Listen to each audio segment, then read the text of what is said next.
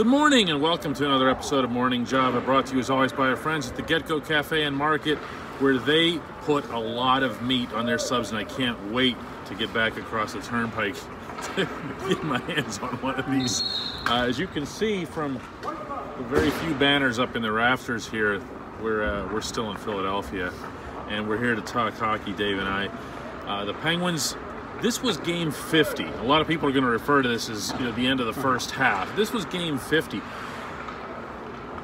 Other than the fact that they're still missing some guys, notably Jake Gensel, for the foreseeable future, could they have conceived of having a first 50 games like this? I don't think so. I mean, when you consider the over 200 man games lost, virtually all of them the guys who matter. Yeah. And that they are within striking distance of first place, not only in the division, but in the overall standings.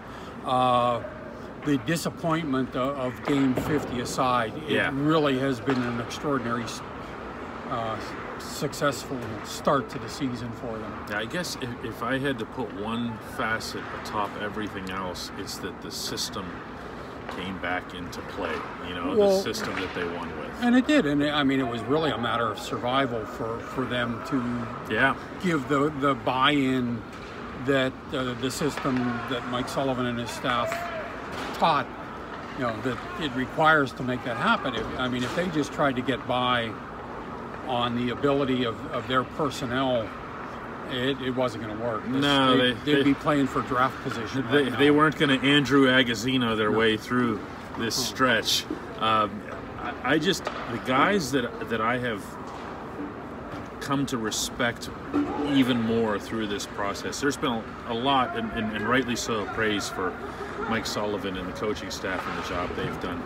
But the team leaders, Sidney Crosby, even when he was hurt, Chris Letang, who doesn't get nearly enough credit, I don't think, for the kind of leader that he is in the room. Patrick Hornqvist, these guys, Evgeny Malkin, these guys all had to do this. Right. I mean, the coach can't force the buy-in. It has to come from inside the room, ultimately, from the players.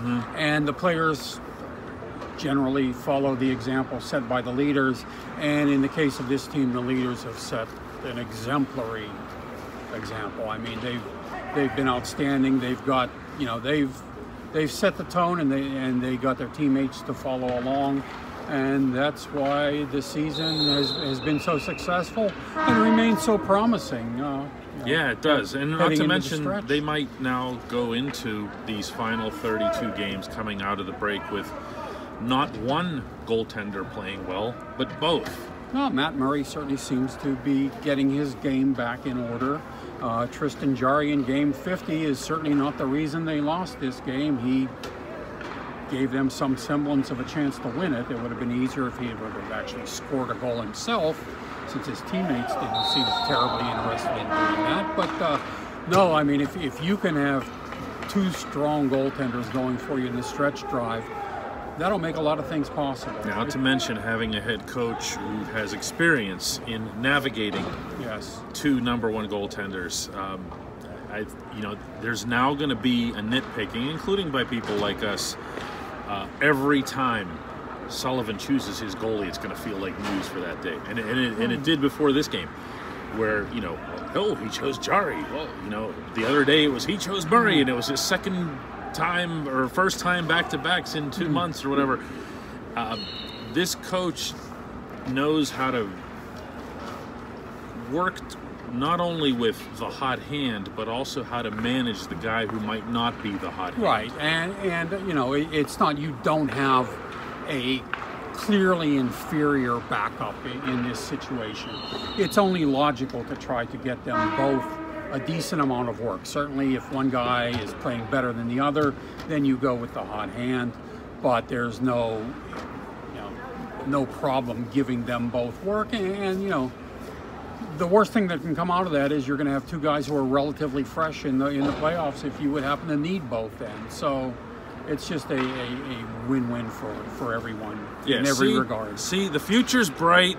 Lighten up, everybody. It's not the end of the world. Your team has a whole lot more banners than what we're looking at back here. And so do most.